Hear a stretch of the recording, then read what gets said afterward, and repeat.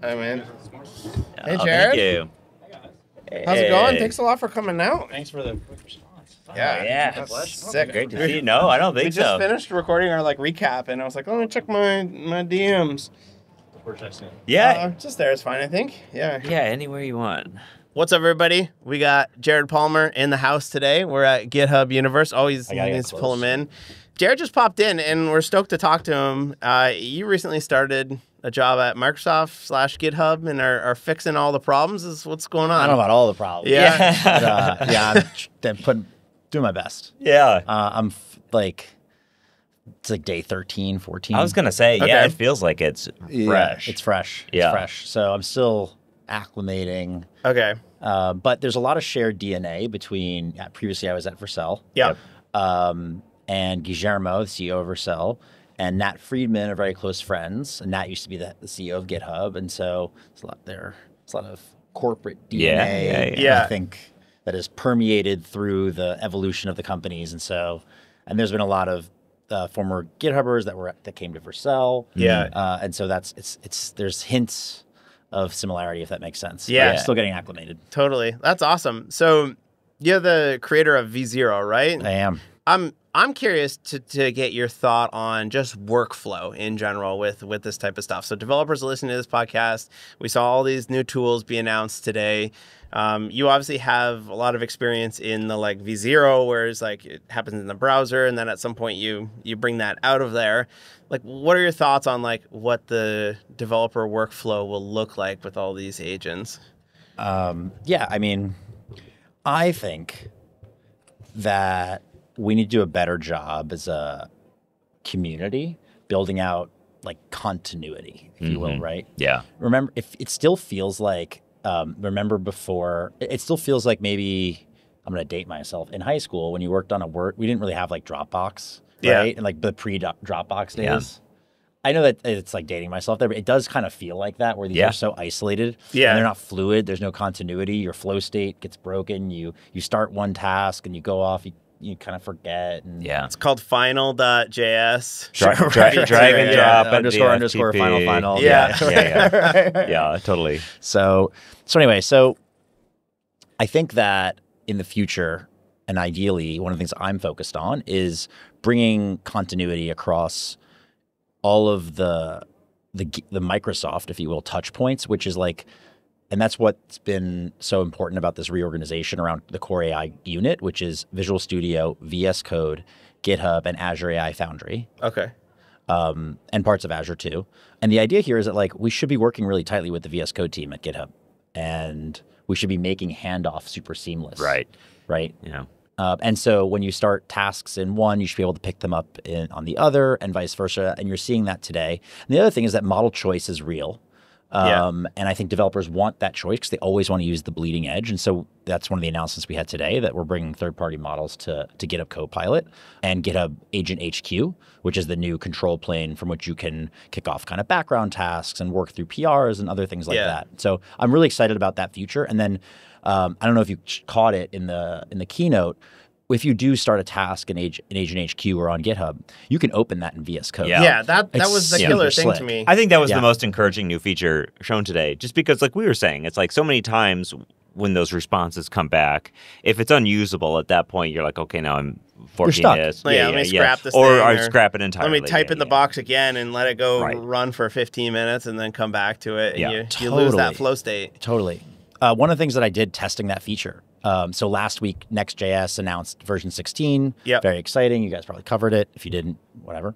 But I was excited. Scott's a huge Next fan. So yeah. So the first thing I did was, and I thought this was pretty cool, because one of the cool things about Agent HQ is the prompt is actually set up to create PRs, which is a little different than the VS Code super interactive, fast twitch, if you will, cursor. Yeah. Not background agent, but cursor sidebar situation. Yeah. The prompt that I gave was research the latest Next.js 16 release and upgrade guide, then run all the code mods and upgrade my site. And it just did it. Yeah. And it created 5 different commits. It created a draft PR, and it did take, I think it took it took 10 minutes, but that's okay. But it did it. And then it ran it not only did that, it ran all 5 code mods, migrated from NextLint to the new ESLint CLI, and it migrated to TurboPack, changed configuration, validated the builds, even included like now built in 9 seconds of TurboPack. Anyway, I guess to a point where like I don't think a year ago we were at this point. Oh, with yeah. agents. No, Yeah, a year not at ago all. we were sitting in this podcast booth talking about like better tab completions. Or Totally. tab completion You know? at all. Yeah, yeah. It's yeah, kind no of kidding. Yeah, amazing, yeah. right? And so, anyway, to your point though, if that PR is like 80% ready, Yeah. and we don't have an escape hatch, Yeah. that's just like so much product pressure on us to like, right? So this new open in VS Code feature, I'm very bullish on because it just keeps you in the flow, right? Yeah. It's kind of like horseshoes and hand grenades. We only need to get we kind of need to get close. Yeah, yeah, yeah. So I'm very excited about that. Yeah. Yeah. Yeah, me personally, I think that's the thing I'll probably end up using the most beyond bringing in Claude or any of these things, because I was always assigning things to Copilot out of issues right now. But being able to, like you said, model choice is important. And now it's less of, hey, I'm assigning it to Copilot and I'm assigning it to what I'm used to. I'm assigning it to what my flow is. Yeah. Which is great. I think that's awesome. And being able to use Claude Code or Codex or whatever agent you want, like you could talk about kind of the background of behind that as well, having some choice.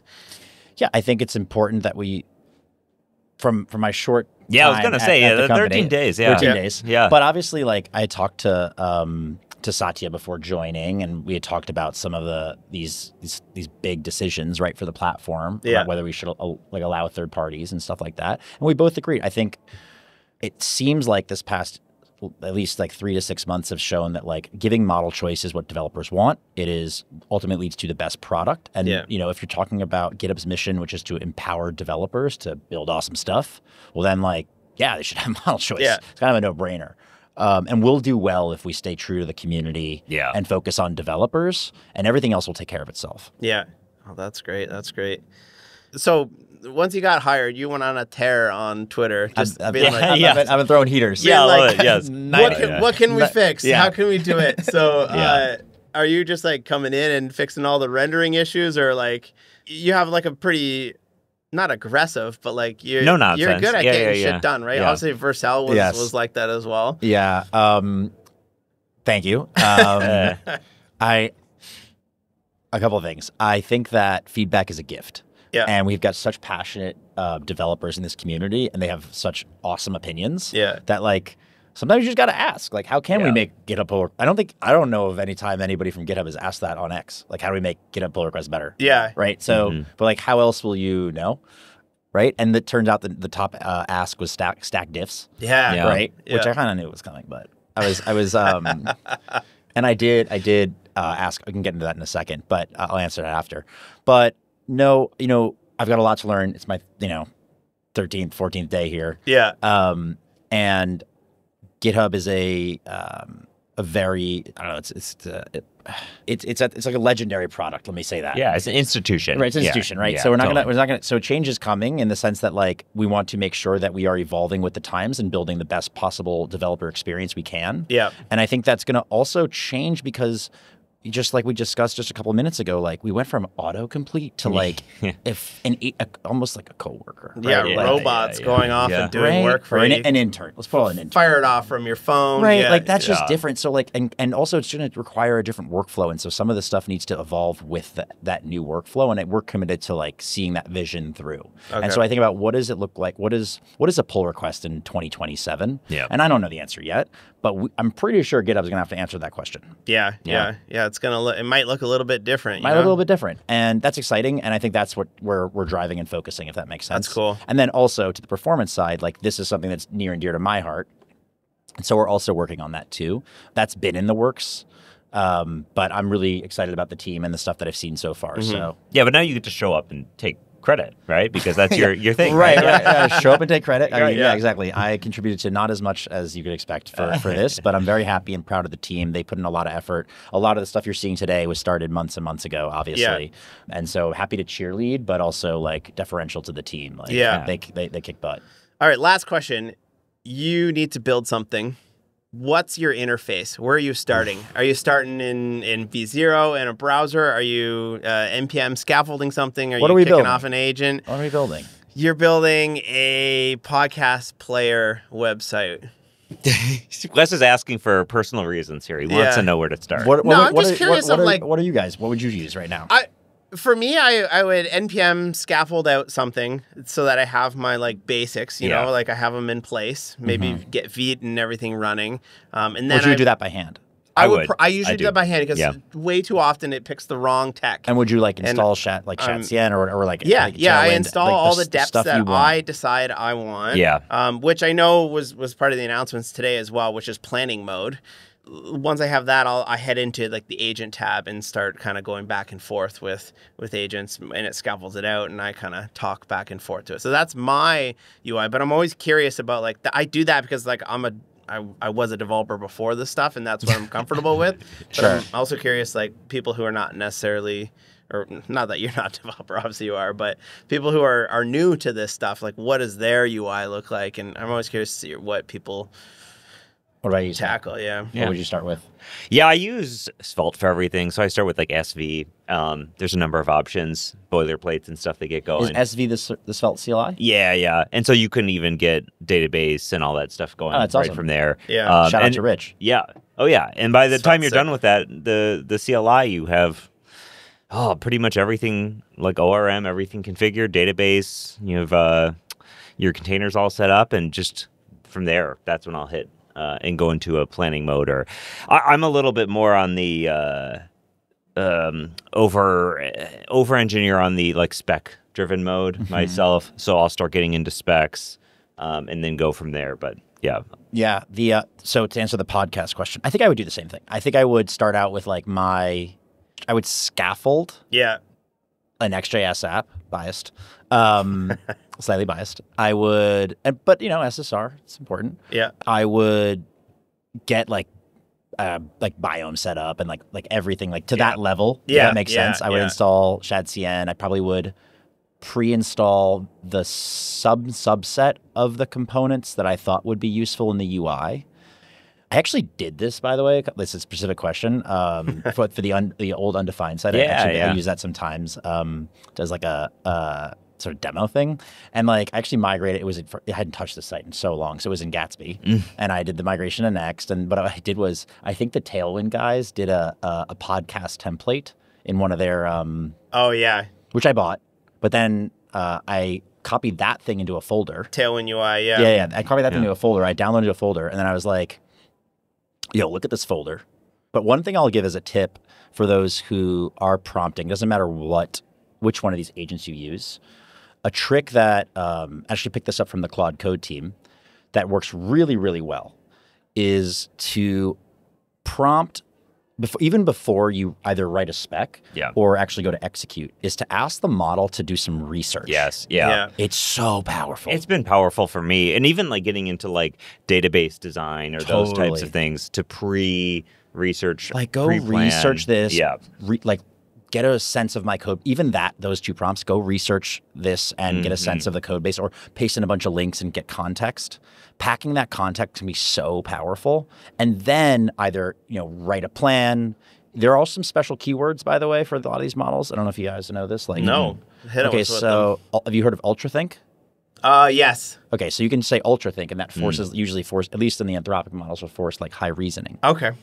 Another sort of secret tip I'll share, which I've found useful, some like emergent behavior, is if you ask these models to add logs and assert statements, which is like low key, like not many people use these days, but add assert statements and logs to maximize debuggability. Yeah. That can be very helpful when you go to like hit it out. And the third one that I found interesting, and this has helped me with planning, when I'm getting it to write a spec, I'll often put that in a markdown file like to do or plan and sort of ephemeral. And I think we need to develop as a community like a better way of doing this. It's absolutely so kind of out there. Yeah. But like maybe that's beautiful, but it just seems like not right. Like it seems like I've like redone my own custom, spec flow like 8 times. So there's like some spec flow. Anyway, figuring it out, but let's just put it into a markdown file. Yeah. But then what I do is I ask it to create a rubric for grading this spec or this plan, then grade it, then revise it. Yeah. And that extra step of like it thinking through the rubric and then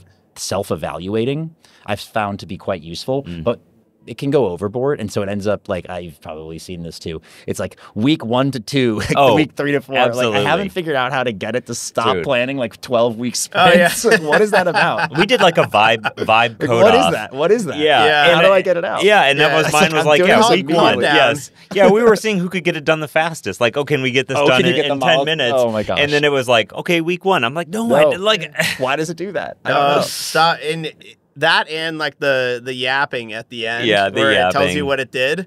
You gotta Oh. tell it stop yapping. stop. Yeah. Just the, give me the code. So funny. But yeah, so if I could figure out how to not have it make a 12-week plan, Yeah. Yeah. right. that would be No great. kidding. And I'm too lazy to like correct it. Yeah, no, you're just like, Yeah. yeah. Well, Maybe it's good. I don't know. But so that's some of my tips. The rubric thing is helpful.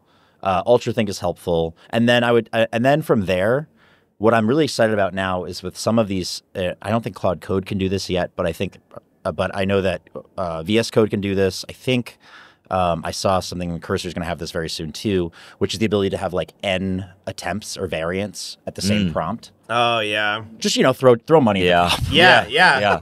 Just run them all away in like branches or something like I that. think they Yeah. work trees. I think that's probably. I mean, yeah, like let's just Yeah. Right. Yeah. What the hell? whatever. Yeah, like, let right. it rip. Fire Hey, 3 of fire- them up. yeah. Hopefully one hits. Yeah, Right. like let the interns do Yeah. it. Right? So hedging your code. Put a team on it. Yeah. put a team on that. Anyway, so I think that those are my that's what I would do for a podcast. Sick. That would Hell be yeah. awesome. Awesome. Well, appreciate your time. Yeah, This was thanks really for good. coming. I'm This was glad fun. you can make Hell it. yeah. Likewise, Yeah. big fan. It's finally great to meet IRL in the flesh. Yeah, and, yeah, hopefully you guys absolutely. see you guys around, and happy to come on again. Yeah, sick. Sick. All right, Anytime. thanks. All right. Thanks. Yeah. Peace. Peace.